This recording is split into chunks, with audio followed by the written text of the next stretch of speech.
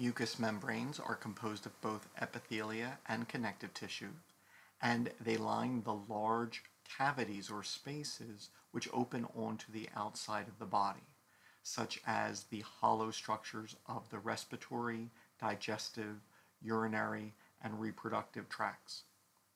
They do not need to have more than this in common. The epithelia which lines these tracts may vary.